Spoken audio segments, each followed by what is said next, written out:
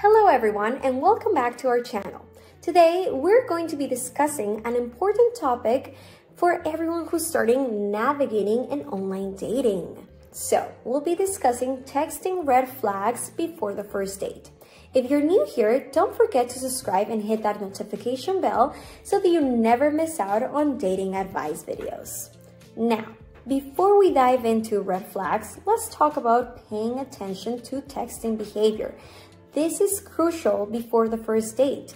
Texting is often the first form of communication in online dating, and it can reveal a lot about a person's intentions. Now, one of the first red flags to watch out for is inconsistent communication. If your potential date is hot and cold about their texting, taking days to respond, or giving you vague excuses, then this might be a signal of lack of genuine interest and poor communication skills.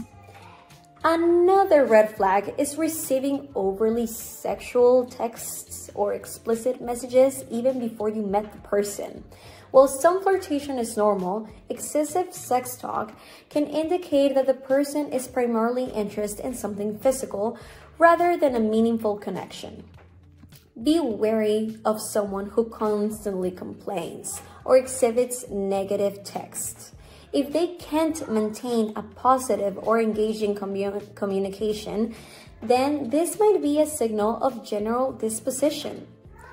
If your date constantly dodges a personal question about themselves or provides vague answers, it could indicate that they're not being completely honest or transparent about their life.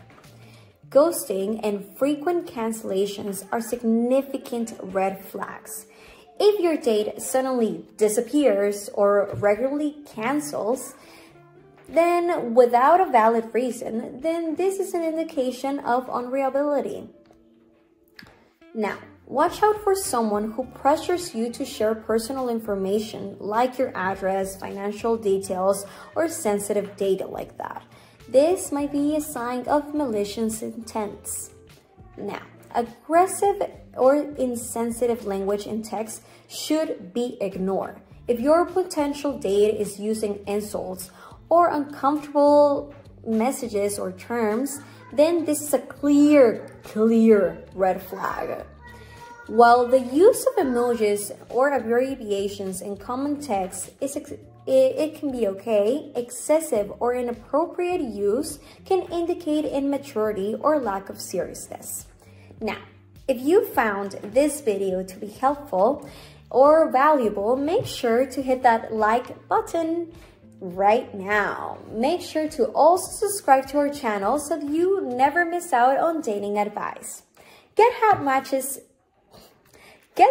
matches today with our website, cupidgurus.com. If you're ready to take your dating life to the next step, go to our website and book a dating coach today. Thank you.